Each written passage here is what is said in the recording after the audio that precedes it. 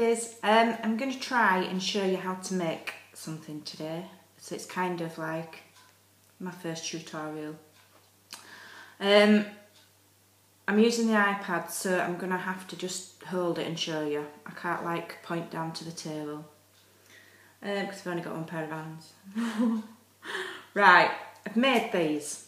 Now, I mentioned the other day on a video about Fiona Jennings using beaded sprays, and I really like them. Now, I'm sure you can probably buy them.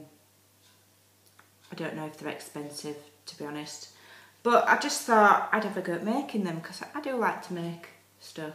And I got this floral wire the other day because I had it in my head that I was going to make some. And it says on the back that it's 30G times 7 inch. Well, the 7 inch is obviously the length, so it must be 30 gauge wire. I know they're in different thicknesses. I'm a bit new to all this wire stuff, but I think that means it's 30 gauge. It's quite thin. The only thing I'd do differently is, I know you can get it in like a white colour, or you could use jewellery wire, jewellery beading wire, same thing, in a nicer colour than this silver. And what else I could do, might be nice, is to put crystals in between as well, make it look a bit more sparkly. But you know, you kind of put them on with your flowers, with some feathers. You could make 2 or 3, you know, do 2 or 3 or whatever. And that's kind of what Fiona sometimes puts on hers, and it looks absolutely lovely. So I'm going to try and show you how to make these. Try. Right. So you get your wire, okay, and I started off with teardrop pearls. Just got them in my stash. I've recycled them from somewhere. I ain't even bought them, so they've cost me nothing.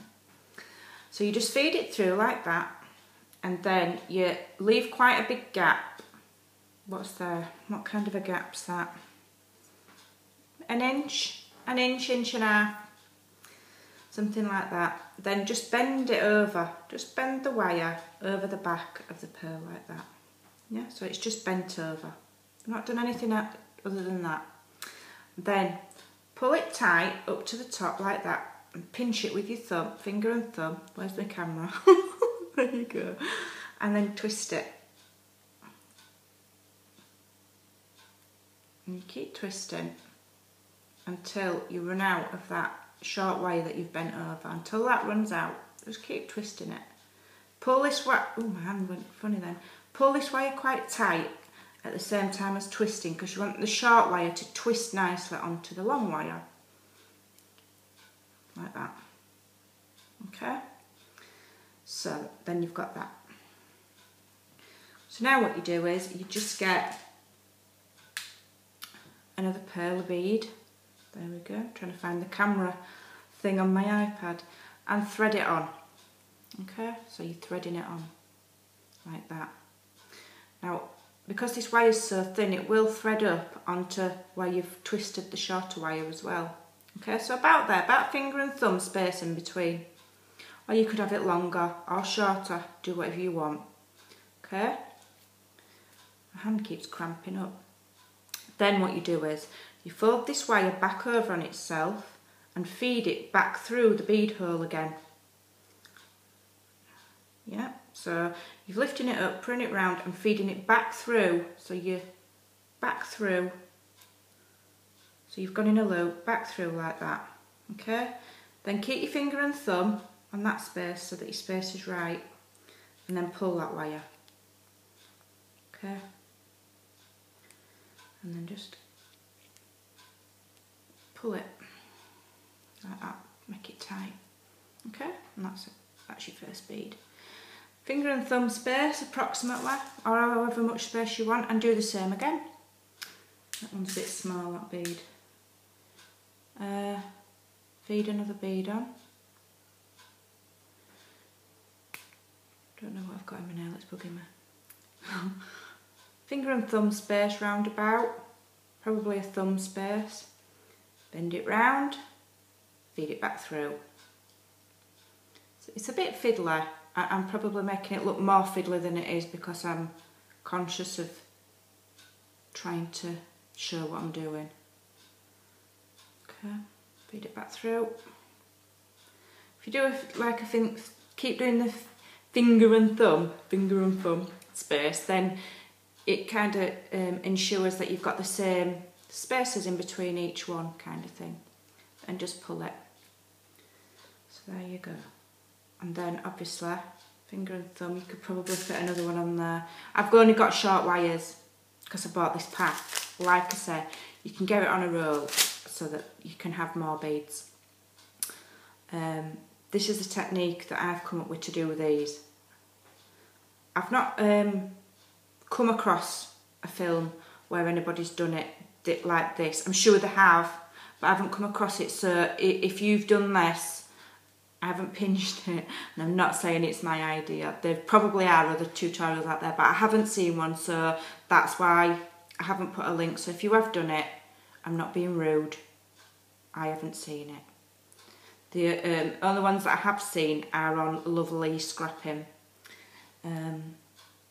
So there you go, you pull that again. And there you go.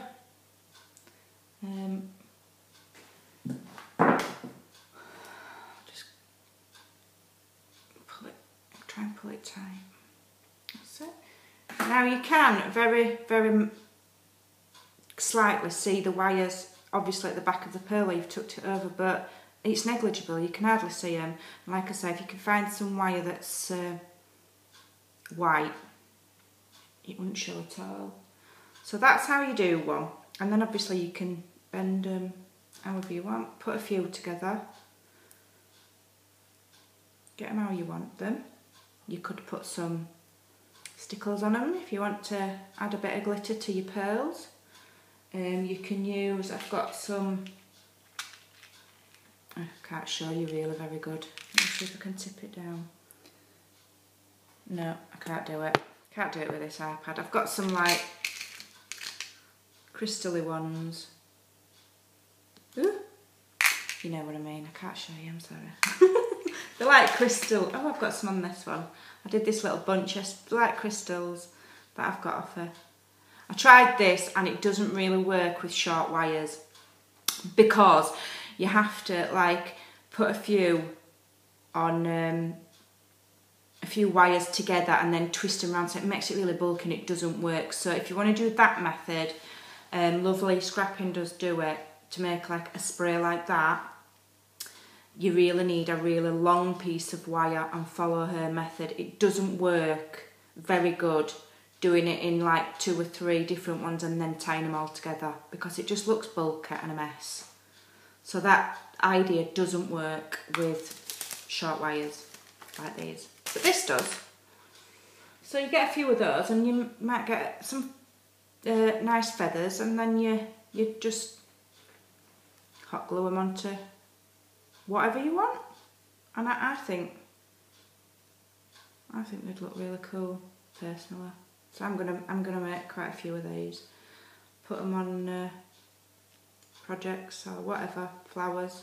Anyway, so there you go. So that's how you make those wibbly wobbly sprays. And as I said, this whole packet cost me 75p, so I'll get quite a lot. And my beads, you know, I mean, I have jars and jars full of beads that I get cheap necklaces from a pound shop, or if I see them cheap in Primark, and just take them to pieces. So that's not being expensive. Right, I've ummed and ahed a bit. That's kind of like my first tutorial. So it's just a scrimpy tip. If you've already got the things in, you see, then you wouldn't go buy them, would you? So there you go. Another tip, fabric. Now, most of the ladies that I'm watching at the moment mostly do things like altered art, altered journals and flowers like this and what have you. Not a lot of ladies actually make things out of material, but a good idea if you're using material, always look in the charity shops. Pillowcases. I've bought pillowcases to make flowers with, cover books with, whatever you want. You can get some really nice patterns on it, and I've paid as little as 10p. I've got this material today that I'm going to use for my craft fair. It's kiddie, like little girl material. It's got houses on it, and I think it's all different kinds of houses, like that, with a little purple gingham in between, and there's a lot of material there. There's a good few metres easily. I don't know. That's it. I don't know what it's from. I think it's called Candy Cottage, and it's by Zoffany. I don't know. I'm not really up on brands. I just buy cheap stuff. But it's a big piece. It's obviously a piece of curtain material because it's quite thick. And I paid £1 for that. No, I didn't. It was £1.25 for the, yeah. So I'm going to make some little, probably little like pump bags out of that, maybe. And then I got this as well. I think this was £1.25. Now it's a single flat sheet, but it's really good quality cotton. And it's got a lovely flowery purple border. And then it's all rosebuds, and you probably can't see, but there's a tiny white polka dot background to it as well.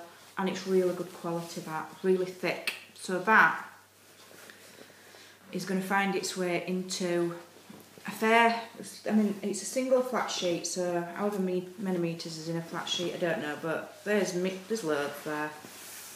That will make lots and lots of pretty bunting, which is so easy to make. In fact, I might put a tutorial up on bunting, because if you're doing craft fair, ladies, especially in England, mummies love bunting for their little girls' bedrooms.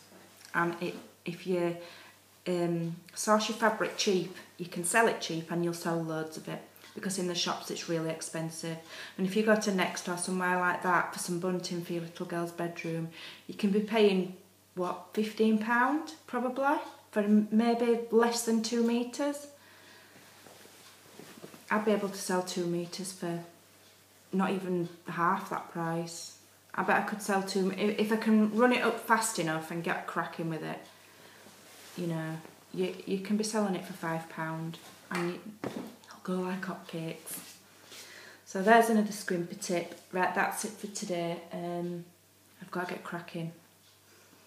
I've got lots of things to make. So I hope the beaded sprays were useful. I think they're useful. I think it's a nice idea. It's even a good idea to get rid of random beads. So there you go. Alright, thanks for watching. I'll speak to you later. Take care.